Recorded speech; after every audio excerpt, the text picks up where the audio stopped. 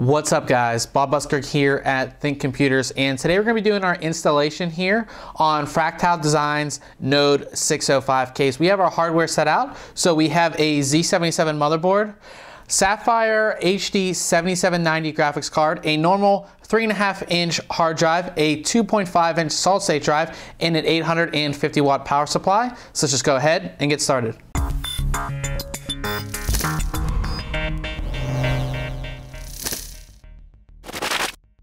Okay, so the first thing you're going to want to do is install your motherboard. Now before we go ahead and get into that, there is a support beam, as I said, that can be removed. You take out 2 screws on each side, which I've already done, and you can take that support beam right out of there, so you don't have it in the way when you're doing your install. Now the standoffs are not installed, so you need to install those yourself. And Fractal Design did not include the standoff tool, which makes it a lot easier to install standoffs, but I didn't have any problems here. So what we're gonna go ahead and do is take our motherboard here, and it should be simple enough to just get right in there.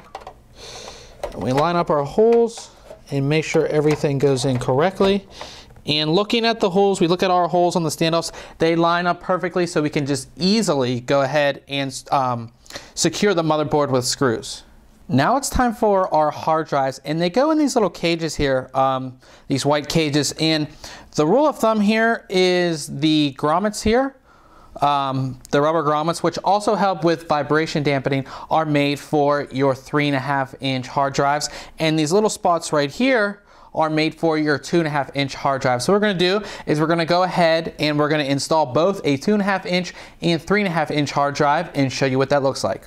Now we have both of our hard drives installed in a single hard drive cage here. We have our 2.5-inch drive right here and our 3.5-inch drive on this side. Now, you also want to remember the longer side that sticks out, that's where you want your connections to stick out at. So, you know, if you're putting your drive in and your connections are out this way, you're gonna have a lot of trouble trying to connect them. So you wanna make sure that your connections are facing out with the long end right here. Now, we're not gonna put this back in the case just yet. We're gonna wait till the end. So next is our power supply.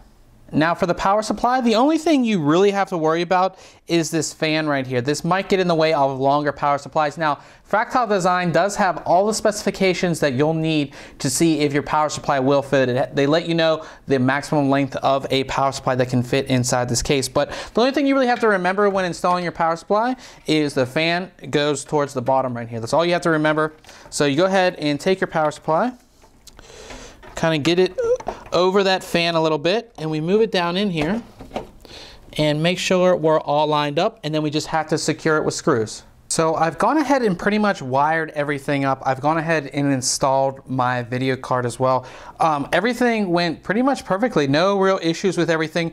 You want to make sure there is room right here so we can put back in our hard drive cage. Now you want to move all those cables out of the way. It might take a little bit of time, but you'll get them out of the way and you're pretty much ready to go and finally put that hard drive cage back in. So it's extremely easy. What we want to do is just take our cage, which we just had sitting here, and what we want to do is just kind of get it down in there. We want to move our cables out of the way and get it to go right down in there. And of course, we're going to go ahead and secure it with screws, put the top back on, and we're good to go.